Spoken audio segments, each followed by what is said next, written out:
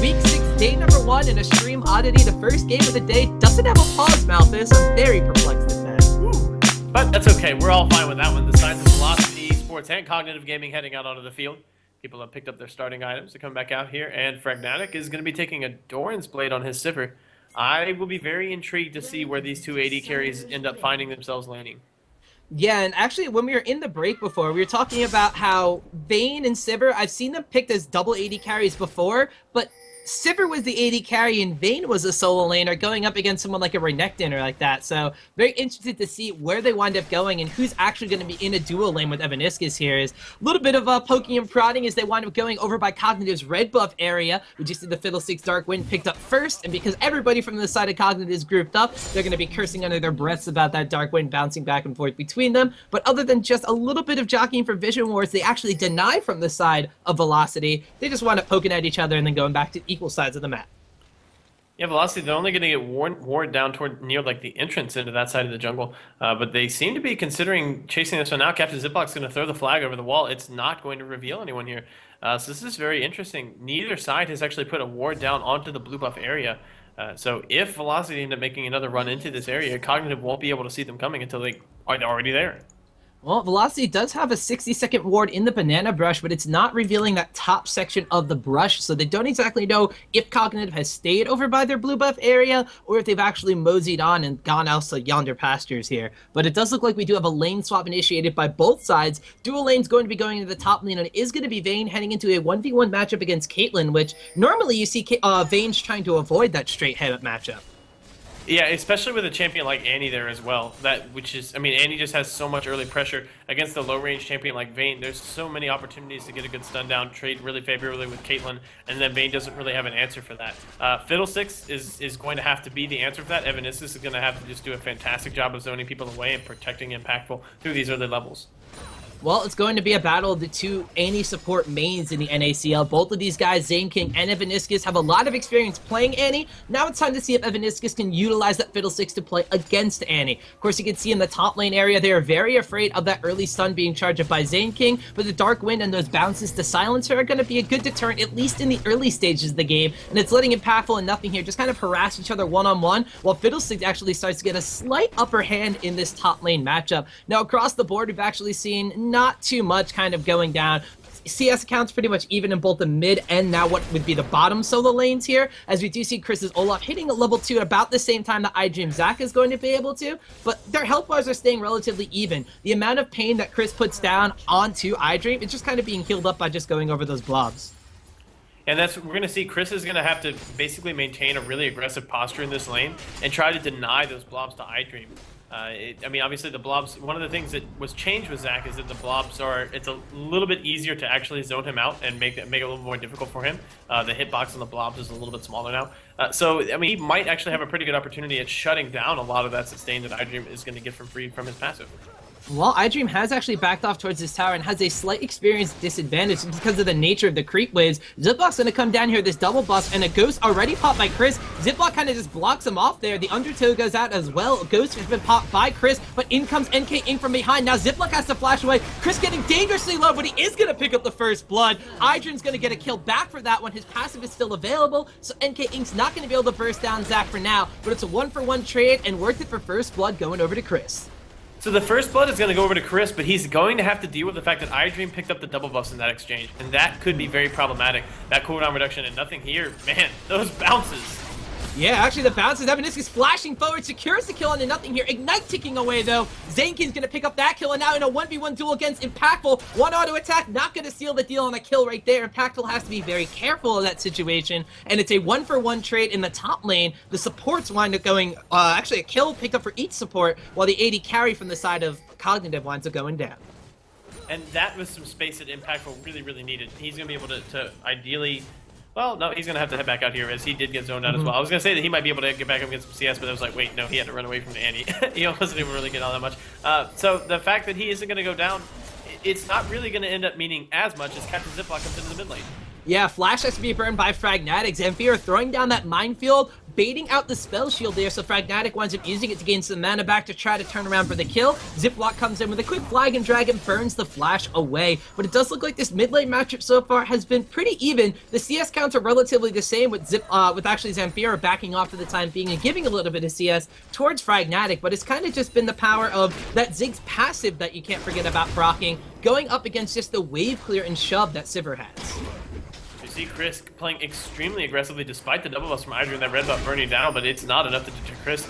He's just running forward again. Every time he trades with iDream, and now that iDream is under the tower, he can't do it, but he's been very conscientious about stepping forward and squishing every single blob that he has access to, and it's made it, you know, pretty difficult for iDream to actually keep himself in this one. The reckless swing damage has been strong for Chris.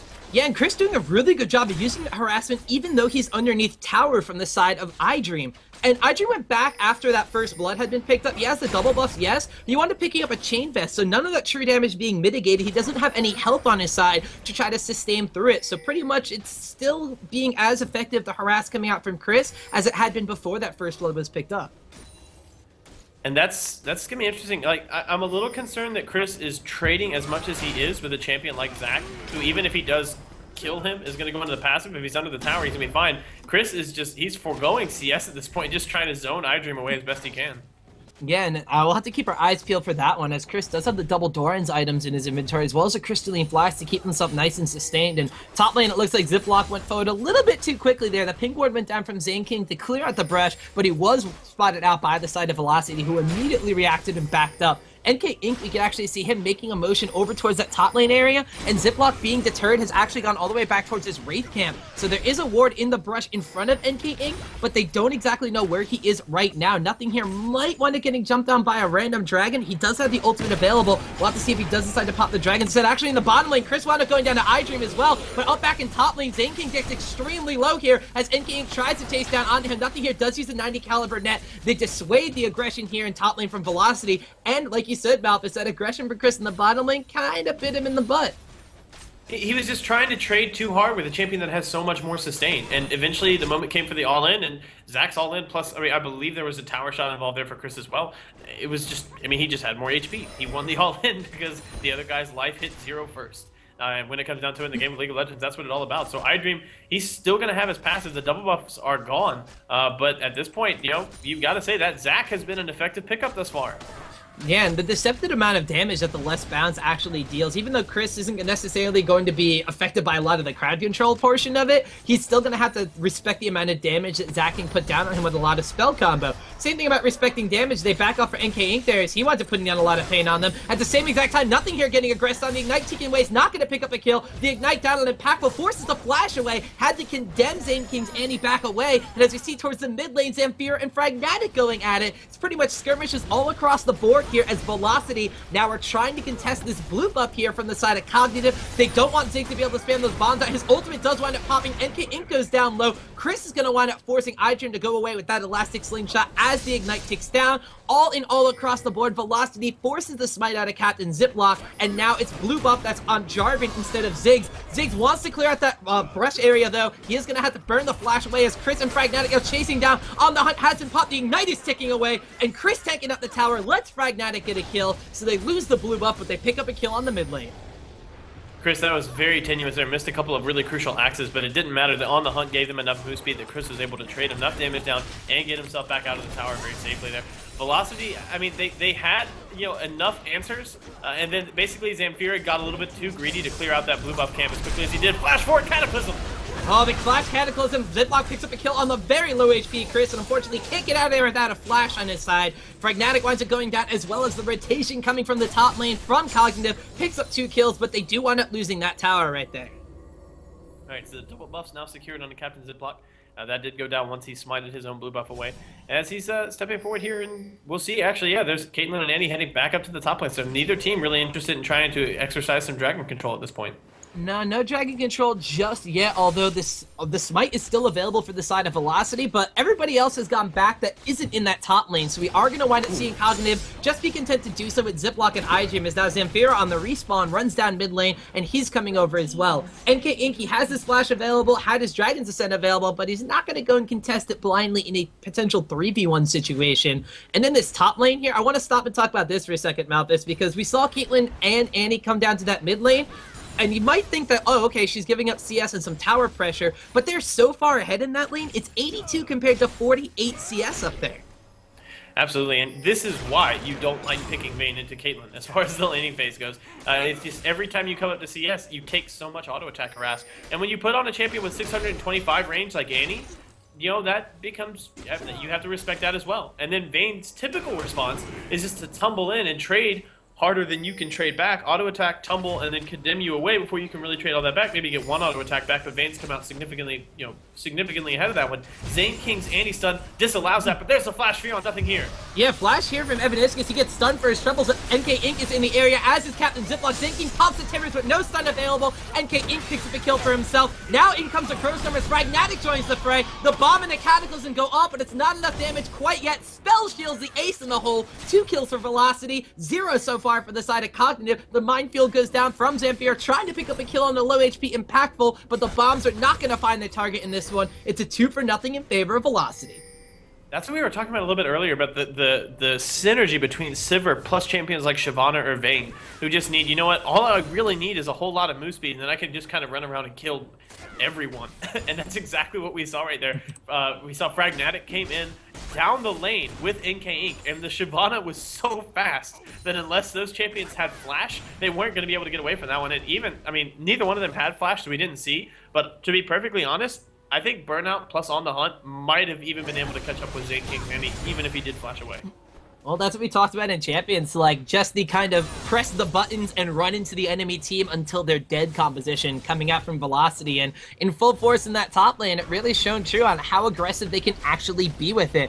And even though they haven't taken down that top lane tower after that top engagement, they are going to wind up swapping their lanes back up, partly due to that CS disadvantage that Impactful currently has. So it's going to be Vayne with those silver bolts stacking up. She only has 1 level in it currently, but it's going to be going up against a tanky Zac who, well, with a Sunfire Cape on his side, true damage and percentage of health damage are going to be a little bit of a nuisance for him even this early on. Absolutely, yeah, they're going to have to be a little bit more conscientious of that one. Sunfire Cape done on Zac is, I mean, excellent for his pushing power. I mean, it's really, really strong. You put a Jarvan in there, he's got a lot of consistent DPS, and if you can use that Cataclysm to lock up somebody like a Fiddlesticks, then the Zac could very easily pick up a kill with the Let's Bounce. But, I mean, at this point in the game, damage-wise, I have to feel like Chris's Olaf is significantly more threatening, even though all he's picked up are pieces of a Spirit Visage. That's just, the champion has so much damage in his kit, you must respect it. And the one thing is, too, by putting Chris into that 1v2 situation, when he has the Ragnarok available, he's not going to be afraid of an Annie stun to potentially wind up going into a bad situation. You can see already, nothing here taking on extreme low, just through the undertows and the reckless swings. There's the Timber stun, and the Ragnarok gets popped. Chris winds up taking a couple tower shots, gets the kill on over to Shyvana, and, well, we literally just talked about the damage and the no fear from the Timber stun, and it shows true right there. So, yeah, long story short, respect all lost damage. That's, yep. Okay. Okay, Chris, well played. Well played, sir.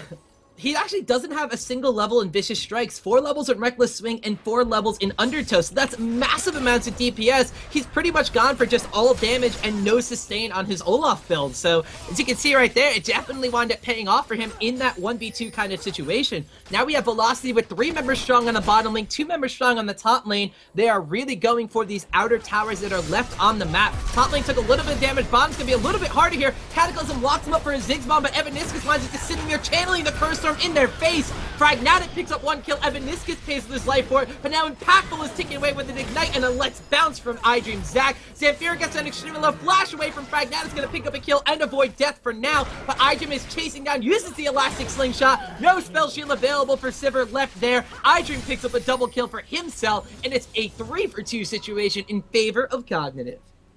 And then on the other side of the map, Cognitive are going to have the opportunity to try to push down this tower as well. So, things are looking pretty bright for Cognitive right now. I mean, a couple of scary exchanges early on. Chris just randomly picking up a kill with the help of NK up in the top lane. They definitely were not expecting that. Plus, nothing here uses cleanse to get away from that one. But down in the bottom lane, really, really solid play and nice trading here from the side of Cognitive is going to apply enough pressure that they pull people away and they offer themselves the opportunity to grab the top tower. And iDream's going to be able to deny a significant number of creeps into this one while getting some damage down onto this tower. So Cognitive, they lead by a little over 1,000 gold. So I mean, they're still in a good spot, despite the fact that we've seen a couple plays that were kind of like, but they're playing this one well. Well, Velocity took a bit of a gamble right there. They had 3 in the bottom, 2 in the top, and were trying to pressure those outer towers, and they lost the fight on both fronts to Cognitive. So they lose a tower in the top lane. That bottom tower takes a lot of damage, and now that duo lane could potentially go into the bottom area. They could just push out this top lane and wait for a dragon to come up like it will be in the next 30 seconds. Cognitive, by turning around that aggression from Velocity, have kind of gained a little bit of the upper hand. And even though Velocity had the numbers advantage in a certain area while pushing down those towers, they didn't have the synergy of their full composition. We've seen Sivir and Shyvana be a big driving force for going forward, but not necessarily the squishy Fiddlesticks and the underfed Vayne at this point in time. So we see Zamfira just trying to farm up. He's got the Athene's Unholy Grail done. There's the Spell Pen Moots as well. As we take a look at Fragmatic, he's picked up a Bloodthirster first and looks to be potentially going in for a Last Whisper as a second item. That makes some good sense to me. Olaf has actually just gone straight up Spirit Visit, just his first item, along with the Crystalline Flask, which is intriguing to me. And this is my principal concern right now for the side of Velocity, is the fact that Impactful here at the 16-minute mark has not been able to complete even his Blade of the Ruin King as the first item. Impactful is significantly further behind. He might get something here as they go in for this fight.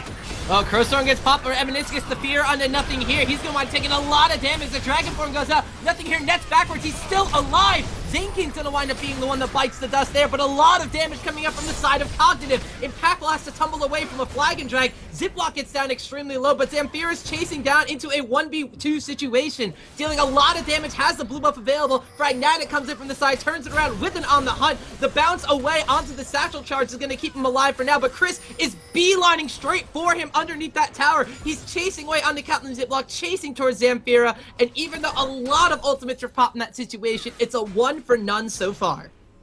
My goodness. Chris still sticking around with this one. He thinks he can find an opportunity here with the rest of his side. Pragmatic and Impactful going to start getting some damage on the tower. iDream is maybe, no, not going to get the initiation as Kadim. Going to keep Impactful safe on this one. But man, oh man, Evan Iskis tried to flash forward and get a fear down. He actually got disrupted by the satchel charge and didn't have the opportunity to really get any meaningful CC down into Zamfira. That was arguably the only thing that kept Zamfira alive in that one. And also we should point out, Zane King wanted to turn that around and counter-engage. Like, he was sitting there praying for an opportunity to counter-engage, but the Dark Wind from Evan Iskis bounced to him so many times and just kept him silenced that he never had the opportunity to get that stun down and turn that fight back around. Alright, so now we have Cognitive once again. They push away the aggression from Velocity, and it opens them up into what can be the second dragon of the game for them. With no one from Velocity really nearby except for Evaniscus and Chris, they're not going to be able to get over the wall, and they're not going to be able to wind up denying that one. So even though they do get the top tower from the side of Velocity, they lose out on that dragon, and the bottom tower is still going to be defended for the time being from the side of Cognitive. NK Inc. has kind of gone into split push mode. It's kind of like he's the new the new top laner, and Chris is the new jungler, as he and Evaniscus are turning the aggression down onto Nothing Here, trying to take advantage of the weaker mid-game lull from Caitlyn here. We can see a lot of damage being applied from Chris. He is going to be able to pick up a kill for himself, while Evaniscus pretty much just runs zone defense on Zane King in that bottom lane.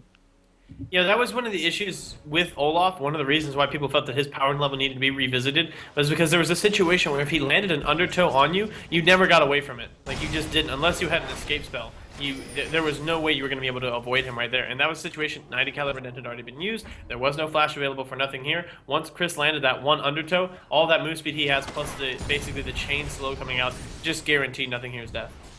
A big old Mega Inferno Bomb deters Velocity from pushing down onto that second bottom tower, where Velocity and the towers that they've gotten have actually started to turn in their favor now. 3 towers compared to 1, but with the double dragons picked up from the side of Cognitive, the gold lead isn't as far ahead as you would think it would be with that big of a tower score. 10 kills on the side of Velocity and 8 only picked up for Cognitive, but the gold differential is only a couple hundred gold in favor of velocity at this point in time. So Cognitive, they've lost out on a couple opportunities, but they're definitely not out. And I mean, technically, with those outer towers still on the map for velocity, that's money that have yet to been capitalized on from Cognitive. With a lot of AoE spells, you think that they want to wind up going for these towers, especially with the Caitlyn when that Bloodthirster build.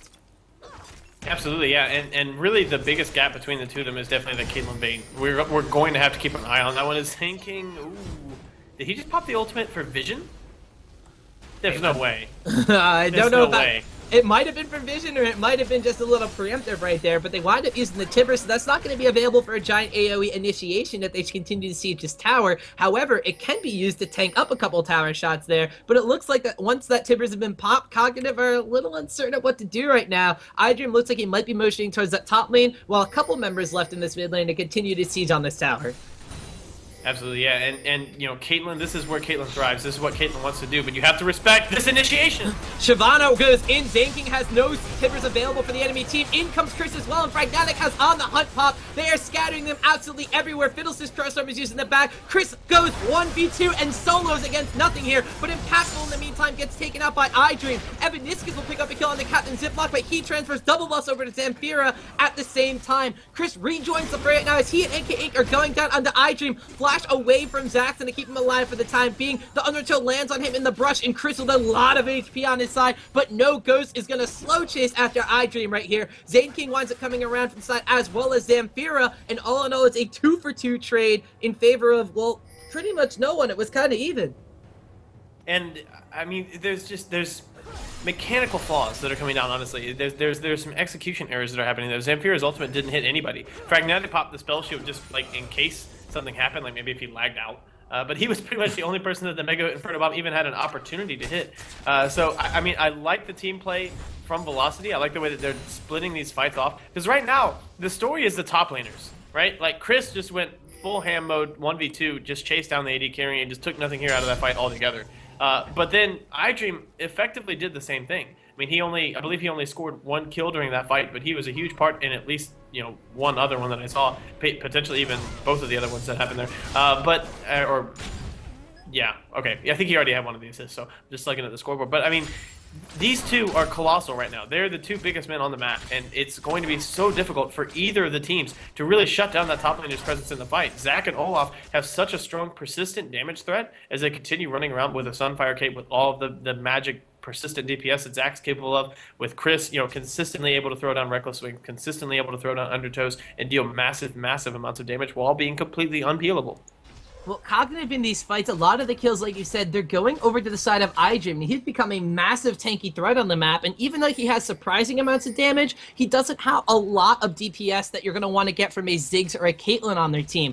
1-4-1 for nothing here is a little bit of an unfortunate side effect to these team fights, whereas on the flip side for Velocity, if you want to think about something positive for them, is a 4-2-3 Sivir. Even though Vayne isn't getting as many kills as she wants, or even the farm that she wants, because they have 2 AD carries on their side, they're still able to dish out a lot of damage in these fights, and even though their big main tanks of NK Inc. and Chris charge into the enemy backline, they have the DPS right now to take out Captain Ziplock, who's the tank, and take out nothing here in the process. So in these fights right now, Velocity might be trading a little bit more effectively. Cognitive needs to get some kills on their AD carry, or maybe even just on their mid laner. He has 2 already, so it's not the worst thing in the world, but he is still a couple hundred gold behind Fragnatic in that mid lane matchup, and despite all the CS advantages for Caitlyn, she only has a couple hundred gold over Vayne.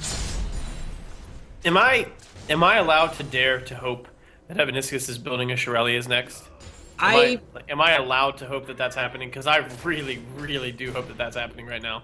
I mean, why not? If you're all going to run forward, you might as well get Australia's Reverie to just run forward faster. Evaniscus, though, not going to be able to complete that if he's going to die. Has to flash away there. The Elastic Slingshot came out from iDream, in the top lane, nothing here was AFK farming, and he found himself a wild Shyvana. NK Inc. with that red buff applied. Nothing here trying to get away, but he's below half HP already. Has to flash away. NK Inc. flashes after him as well. The burnout ticking away, and those icy flames are going to pick up a kill for himself. Mid lane does a giant fight as Evaniscus gets obliterated right there. The tower goes down to Captain Ziplock. Ziploc as well, but double AD carries in the backline, just ripping through the armor that Jarvan has applied. And in the back, surprise, Chris appears, picks up a kill for himself in that backline area. iDream has been forced away. Zane King has to flash away. He's slowed by Undertow. Another one lands. Chris has a blue buff. Zane King is not getting away from Olaf this time around. Impactful picks up another kill that he much needs, and that's a complete turnaround, a 4-for-1 across the map in favor of Velocity.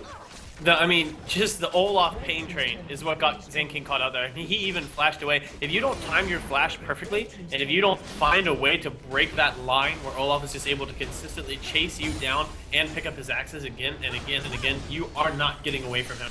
That just netted them that extra kill at the end of the fight. And man, NK Inc., I mean, he's a jungle Shyvana who's transitioned into being the guy who's shutting down any split push whatsoever. If he finds a carry alone, he's going to do that to him, as iDream tries to replicate the feat in the bottom lane, and yeah, those two AD carries, turns out they have a lot of damage. Yeah, they definitely do, but can they take a 3v2 as Zamfira jumps in and Ziploc is there? There's the Mega Inferno Bomb. It takes down Fragnatic. Spell Shield already used. Evaniscus says take a Dark Wind and try to run Impactful. Taking those auto attacks, trying to kite. Good tumble away from Ziploc's Flag and Drag. He's going to wind up getting away with his life for the time being.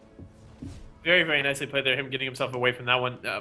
Potentially on the pre-nerf Jarvan, that might have still gotten caught out. Like, that was really, really close. But he very, very nice timing on the tumble to get himself away from this one. NK Inc. trying to get a little aggressive on this dragon here. He's going to find Captain Ziploc.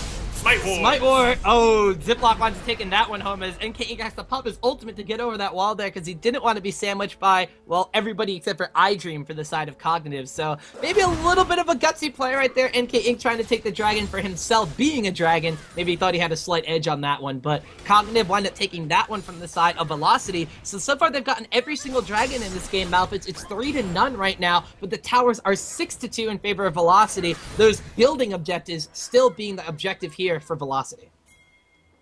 I want to compliment Captain Ziploc here. Like, I really do, because NK Inc. has been one of the more on-point junglers as far as objective smite timing, and Captain Ziploc was 2 levels under NK Inc. He was 2 levels below him. That is how much better NK Inc.'s smite was, and Captain Ziploc was still able to steal that one away. That is not something we see very often, NK Inc. kind of falling asleep on the smite like that. Yeah, and NK Inc. has had, I believe it's been, what, 2 or 3 extremely impressive Baron steals thus far in the NACL? I mean, like, the only one who really rivals NK Inc. would be Nintendo X, who, for some reason, that guy's smite always deals, like, the full HP of Baron. I don't know how, but he always winds up stealing the Baron away on those kind of situations, but keeping his team in the game is Captain Ziploc with that very mighty smite finger for himself, and now it's Cognitive with an Oracle's Elixir on Zane King. They're walking through their own jungle with caution, using that flag to wind up scouting out where Velocity could potentially be, because vision control is going to be absolutely crucial now. There are no towers left on the map for Cognitive that are outside of their base, which means that everywhere could potentially be a war zone. With so many people that can charge at you or jump over walls, they have to be extremely careful of where they tread. Sound like Sam lagged out a little bit there, but hopefully everybody can still hear everything that's going on. I'm very intrigued by how the farm is being allotted right now in iDream. Value Q though, that Q hit 4 people. Like that's about as much damage as you're gonna get out of that like Stretch Armstrong stuff. That was like a Walmart bargain bin Q right there. He just got 4 for the price of 1. Oh man, but I'm intrigued by how the farm is being distributed in here. They're not funneling that much farm into Vayne. Like, open lanes that are available for split push are getting soaked up by, oh, here's the initiation! Zane King a little too far without the rest of his team, eats the entire Velocity squad as Evaniscus charges over the wall, and Vayne gets a kill on that one. Now it's Chris, once again, he has his sights set on nothing here. iDream is there trying to peel for his AD carry. Is it going to be enough? The Undertow's landing, he is going to save nothing here, but the rest of his team has crumbled under Velocity. It's a 3-for-1 trade in favor of the blue squad right now, and iDream, Zach, and nothing here's Caitlyn at very low HP have to back away. Not only do they wind up losing that fight, but with all this vision cleared out for the side of Velocity, they set their eyes on the big Baron Nashor. iDream held his ultimate right until Chris's ultimate faded, so he knew he could actually get the lockup and keep Nothing Here alive. I mean, that was really, really nice time with the knockup there. Was able to get just enough damage down to Chris to keep Nothing Here alive, but in the end, it doesn't matter. I mean, if Nothing Here isn't dealing damage to the team, he's not achieving his role. He's not doing what an AD carry needs to do at this phase of the game.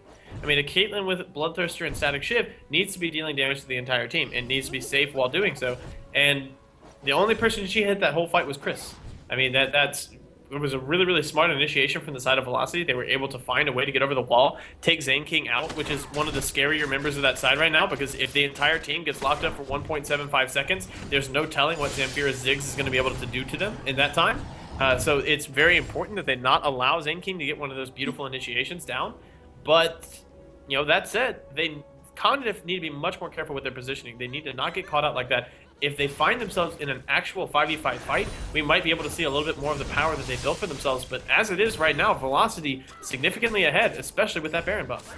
Well, that's what we were talking about before. If Cognitive's able to get a big 5v5 AoE team fight, it's definitely going to be in their favor. However, the side of Velocity has so much disruption, so much charge at them pretty much, that they're scattering the enemy team and not letting them group up. You can see often, you saw Chris just charging on the nothing here every single fight. NK Inc. wanted jumping onto somebody. We can see right here, there's a Shirelia's Reverie pop, there's an On the Hunt pop, and in flies NK Inc. Zane King just gets absolutely massacred in front of his own base. Fragnatus got the ace in the hole on him, but Chris is just going to block that one up with a very tanky Olaf. Ziploc goes in, but it's a 4v5 situation. Evaniscus is over the wall, picks up the kill on the over-aggressive Jarvan. Double kill picked up with that Crowstorm. Let's bounce to Zach, but it's a bounce the heck out of there. Nothing here gets condemned against the wall. He flashes over. NK Inc. picks up the kill for that one. It's a 4-for-0, and Cognitive just can't fight Velocity.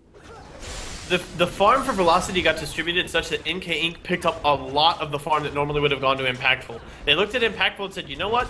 You have Blade of the Ruin King and Phantom Dancer. You're fine. Like, at this point, he's finished up a Last Whisper as well because of how much map control they've been able to take, how many objectives they've been able to grab up, and wow, that's actually going to be a surrender vote here. But because of that, NK Inc. is a terrifying Shyvana. Picking up 4 kills and 8 assists, along with all that farm, allows him to just be really confident to ult the backline, just do whatever he feels like in these fights.